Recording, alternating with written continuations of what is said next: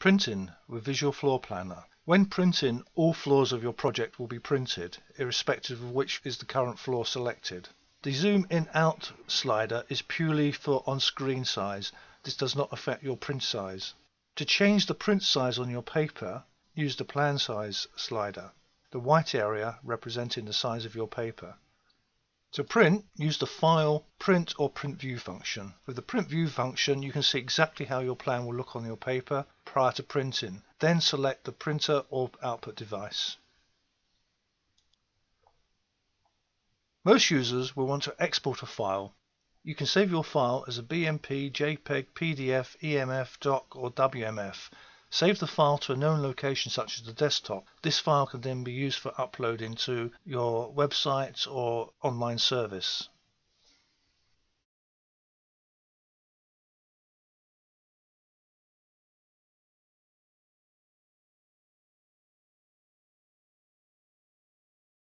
The save plan is purely to save the project for future use. You can then load the project at any time to continue editing and creating additional plan layouts.